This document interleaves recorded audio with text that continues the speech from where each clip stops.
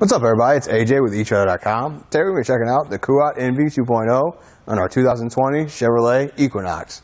It's a good platform rack that carry two bikes at once. It's very versatile. It can hold a road bike. This is even a carbon fiber bike because it doesn't make contact. The hook here going down on the tire doesn't make contact with the frame, so it's safe to put this on here. But it'll also hold a mountain bike, kids bike, alternative frame bikes, and even with an adapter you can put a fat tire bike on here. So that gives you plenty of options to carry all the bikes you need. Let's take a closer look at it. I already kind of mentioned the hook here comes down on the front tire, holding it in place. Back here you have the ratchet strap that easily comes out like that, and you can pull nice and tight. That way you know the bike's not going anywhere. Now before we loosen those though, I'm going to show you an extra feature this bike rack has. It can actually tilt down with the bike on it so you can get to the back of your vehicle. Just going to lift up here by the bike rack. Do you see me pull the lever over here? It's a real nice lever. It's not just like one of those pins that you have to pull out and then keep track of.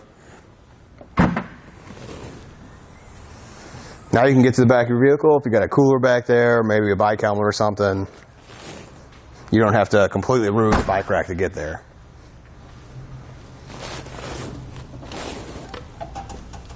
Tilt it back up. That latch snaps back into place, letting you know it's nice and sturdy. Let's go ahead and remove the bike so we can take a closer look. I know I talked about the wheel hook earlier, but you push this button here and just bring it down on the tire. It's really easy to remove. And just set it down there. The ratchet strap, and then we'll remove our bike. Looking closely at the cradle here, you can see how it's actually made for the different styles of bike. This middle one is perfect for the road bikes. Slightly bigger is mountain bikes, and then the big altogether would be for fat tire bikes. So it's awesome that it can hold all those different styles of bikes. Fold our arm in. I also like to replace the straps here if I'm not using them. Let's go ahead and measure how far out it is from the back of your vehicle.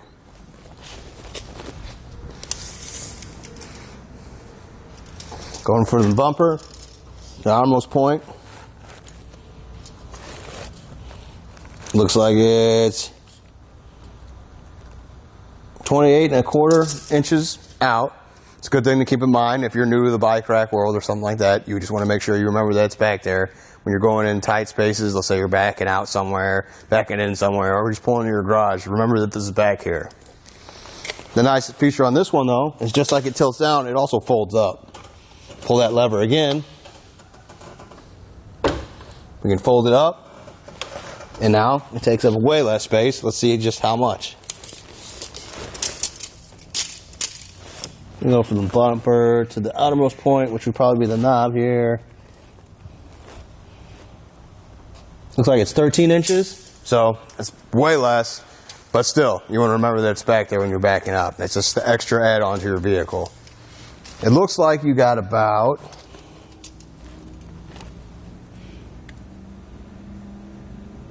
about 2 inches in between the bumper and your bike rack, so don't worry about it moving anywhere. It doesn't move all that much because of the anti-rattle, but if it was to jiggle around a little bit while you're driving, it's not going to come even close to the vehicle, so you have that going for you too. Let's take a look at how it attaches. This one's unique in style because it's got this knob back here that you can loosen, and when you put the pin through, it latches around that knob and tightens everything in the bike rack. This is, you can see untightened there. I'm going to tighten it up with the knob.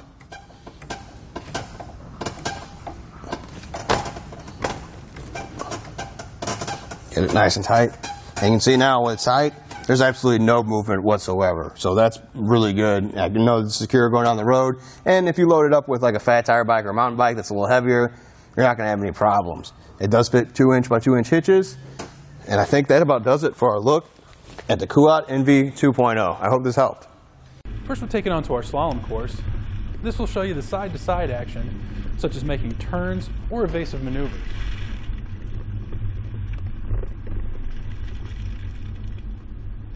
Now we're at the alternating speed bumps. This will show you how it looks driving on uneven pavement or potholes.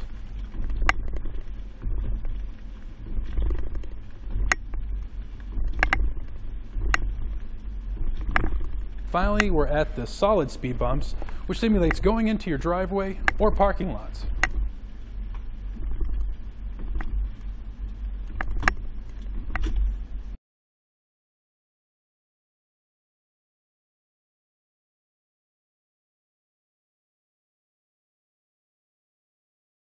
First we'll take it onto our slalom course. This will show you the side-to-side action, such as making turns or evasive maneuvers.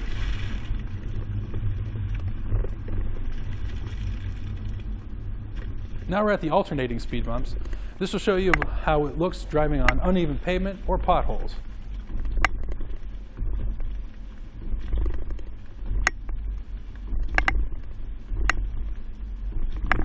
Finally, we're at the solid speed bumps, which simulates going into your driveway or parking lots.